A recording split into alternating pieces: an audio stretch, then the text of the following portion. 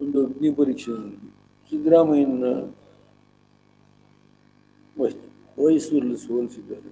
ಅವ್ರ ಮನಸ್ಸಲ್ಲಿ ತುಂಬ ನೋವಿರೋದು ನಂಗೆ ಅರ್ಥ ಆಗುತ್ತೆ. ನಾನಂತ ಚುನಾವಣೆ ಪ್ರಚಾರಕ್ಕೆ ಹೋಗಿ ಅದು ಜಿಟಿ ದೇವೇಗೌಡ ಕಾರಣ ಅಂತ ಬದಲಾಗಿ ಜನತೆಯ ತೀರ್ಮಾನ.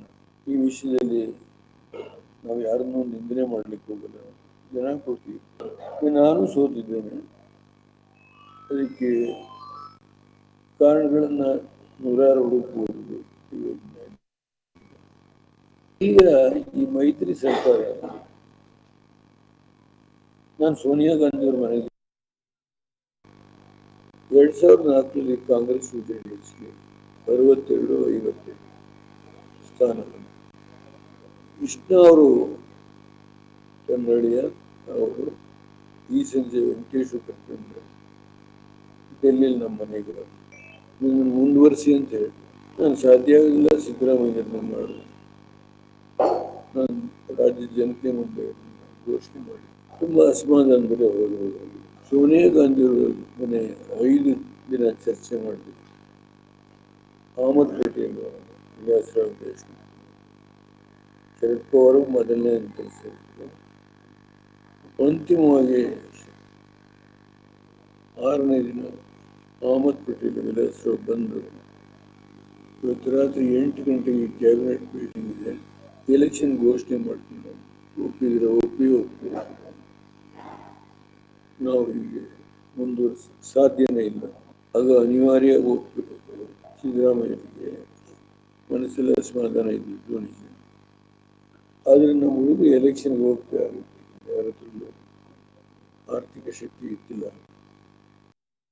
ಪರಮೇಶ್ವರೇ ನನ್ನ ಮನೆಗೆ ಬಂದು ನಾನು ಜವಾಬ್ದಾರಿ ಹೊತ್ಕೊಂಡು ಚುನಾವಣೆ ನಿಂತ್ಕೋಬೇಕು, ತುಮಕೂರಲ್ಲೇ ನಿಲ್ಲಿ ಉದ್ದನ್ಮೇಲೆ ಸೀಟ್ ನಾವು ಬಿಟ್ಕೊಟ್ಟಿದ್ದೀವಿ, ನೀವು ನಿಲ್ಲೇಬೇಕು. ನಾವು ಹೊಣೆಗಾರಿಕೆ ತೆಗೆದುಕೊಂಡು ಜೊತೆಗೆ ನಮ್ಮ ಪಕ್ಷದ ಎಲ್ಲ ಮುಖಂಡರುಗಳು ಸೋತವರು ಗೆದ್ದವರು ಎಲ್ಲ ಬಂದು ನಾವು ಏನೇ ಭಯಪಡೋದು ಬೇಡ, ನಾವು ಹೋರಾಟ ಮಾಡ್ತೀವಿ. ನಾನು ನಾಮಿನೇಷನ್ ಪೇಪರ್ ಫೈಲ್ ಮಾಡಿದ್ದು ಒಂದೇ, ಅವತ್ತು ಪಟ್ನಾಯಕನಲ್ಲಿ ಸ್ವಾಮಿಗಳಿಗೆ ಕರೆದು ಒಂದು ಪೂಜೆ ಮಾಡಿಸಿದ್ರು ಅಷ್ಟೇ.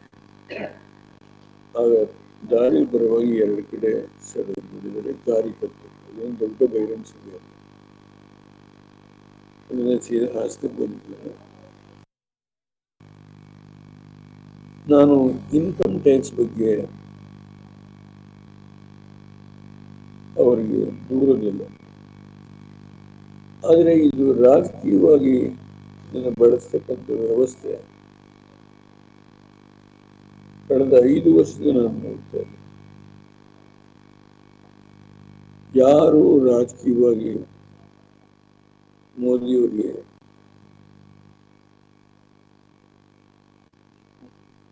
ಕೈಯಾಗೋ ಮಾತನಾಡ್ತಾರೆ, ಅವ್ರ ಮೇಲೆ ಕಣ್ಣಿಡ್ತಾರೆ. ಹಾಗೆ ಬೇರೆ ಬೇರೆ ಸಂಸ್ಥೆಗಳನ್ನು ಬಳಕೆ ಮಾಡ್ಕೊಂಡಿದ್ದಾರೆ.